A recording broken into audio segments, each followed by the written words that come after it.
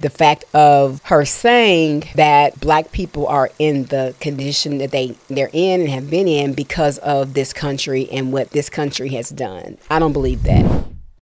That's because it's no fun when your spirit is undone, unraveling down the hole in the barrel of a shotgun. You got you thinking you're better than me. Look inside yourself and what do you see? Good day, great people. Back again with another amazing episode of Snappolitical. Hope you are truly finding value and enjoying the episodes. I wanted to tap into why Black America should break up from the Democratic Party. This was really good. I stumbled upon this and I just felt like if now was not a time to speak this, and we have been saying this over and over and over again, definitely I felt like this was something great to share, especially in a time such as this. Election is coming up next year, and we need to be clear as to who we're voting for. And I know I've gotten in the comment section with some of you guys, and some of you are, you know, are liberal, are independents, and nothing is wrong with that. But once again, I say no vote, no voice, and we need to pick a side. Unfortunately, that's just the way it is. We need to pick a side, and we need to pick the side that's going to show the most support. It's not going to be perfect. Don't look for perfection. Don't look for perfection. Welcome back to Black News Tonight. It is no secret many Black Americans are disgruntled with the Democratic Party. They feel like they're taken for granted, and time again, voting as the most united bloc African Americans are. But at the end, the demands of Black people remain unfulfilled by the Democratic leadership. In a recent Newsweek opinion article, contributor Pamela Denise Long declares it is time for Black America to break up with the Democratic Party. She goes on to say, if they want our votes, let them earn them. And Pamela Denise Long joins me now. She is diversity, equity, inclusion, and anti-racism trainer. She's also a brilliant writer, clearly. Welcome to the show. Good to see you. You call Black Americans voting for the Democratic Party an arranged marriage. Now you're calling for a divorce. Tell me why.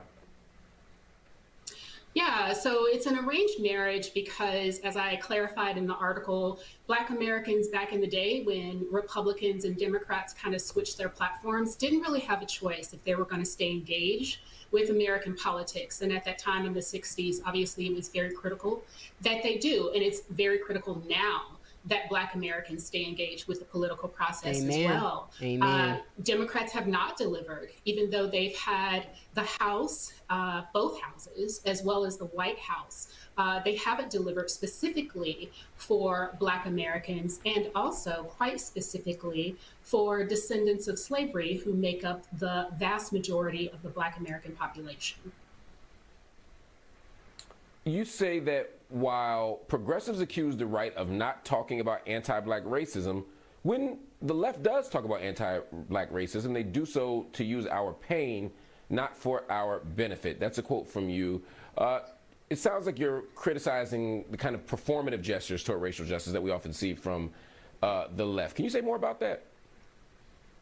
Yeah, so, you know, it's both performative in terms of the wordsmithing that happens, as well as in terms of how we haven't disaggregated the data on the impact of the policies that are being implemented at the level that is not to pass or minimize the impact that and responsibility, the impact and responsibility that state as well as regional and local governments have.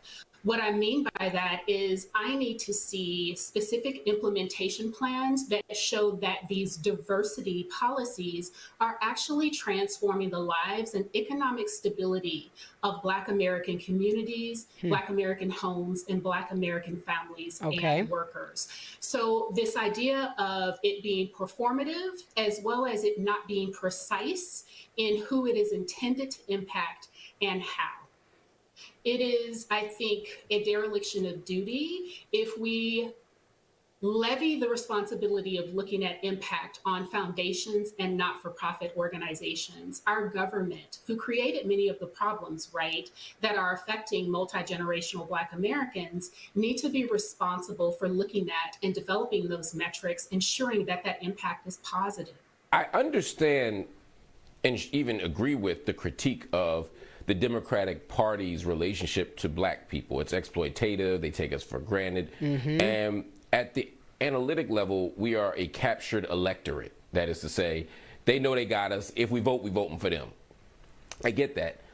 But we have a few practical options. That's what people will push back and say, right? That The realpolitik is that we either don't vote, we vote for an alternative party, or we vote for Republicans. And that voting for an alternative party doesn't give us the power to defeat Republicans in major elections, maybe in a local election, a mayoralty is probably the best case scenario. And that if we vote Republican, or at least hold out the possibility that we'll vote Republican, that we may get more from the Democratic Party, but we're kind of cutting our nose to spite our face because Republicans don't serve our interests in any way. Not true. Don't agree with that at all. And there's something else that she mentioned that I don't necessarily agree with. I understand in regards to policy, in regards to really making, if this is what you say you're going to do, what are the action steps and how are we going to put them in place by when? I get that. However, I don't agree with the fact of her saying that black people are in the condition that they're in and have been in because of this country and what this country has done. I don't believe that. Initially, when it came to slavery in the very beginning, of course, and much time after, it was a period where we had to get it together. We had to, it was really hard, especially in the South, where we weren't able to materialize things because of the segregation laws. However, fast forward to 2024, I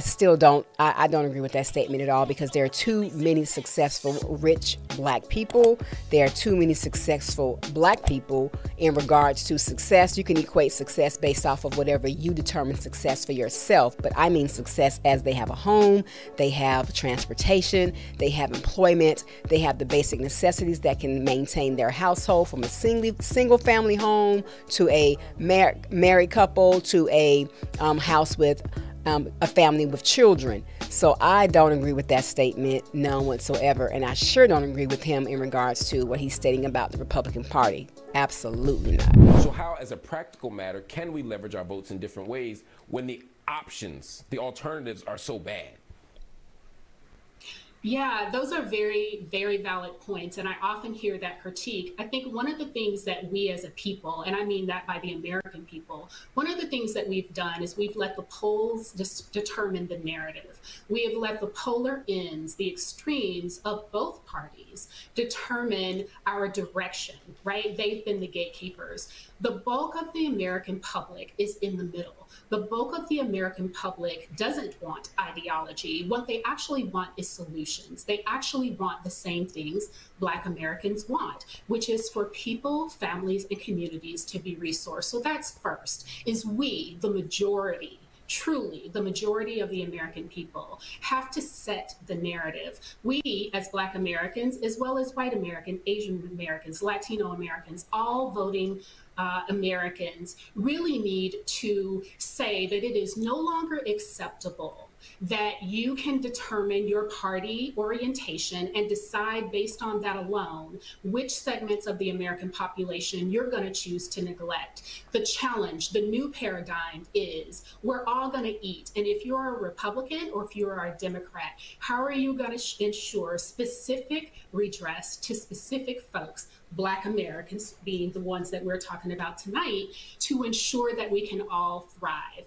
That has not been the narrative. I know that is similar to what Democrats have talked about, but we aren't seeing that translated into Black communities, are we? So even they aren't there yet. Okay, I'm going to stop it right there. And that's a good point she made.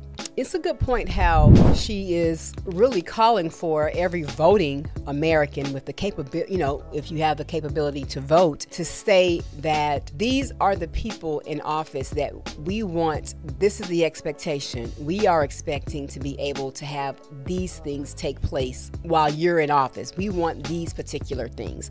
We need to be able to elect officials who stand for and are going to support the things that are for the betterment of every American, not just Black people. For every American, every tax-paying citizen, every person that is over here grinding, getting their hustle, whether you are employed by somebody or you are employed by yourself, you have your own business, regardless of what you're doing to legally generate income in this country, you should have a say in who you want to vote for and the options, the policies, the things that they're putting in place, the laws should benefit and reflect your goals, your values, and pursuits in a positive way. So I can agree with her on that. So therefore, with that being said, we have to definitely dive in and do our homework as to whatever party that you choose.